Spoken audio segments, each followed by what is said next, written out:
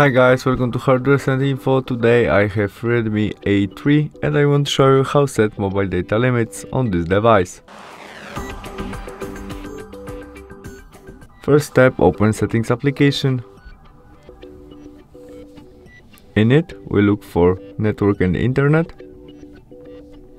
And there, we tap on Mobile Network.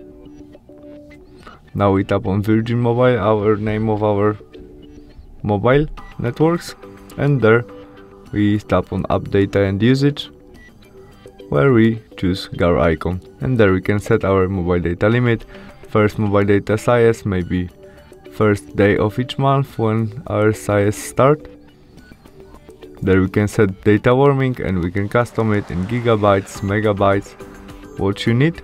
Maybe you set 2 gigabytes and set data limit, confirm by OK, and there we can set it.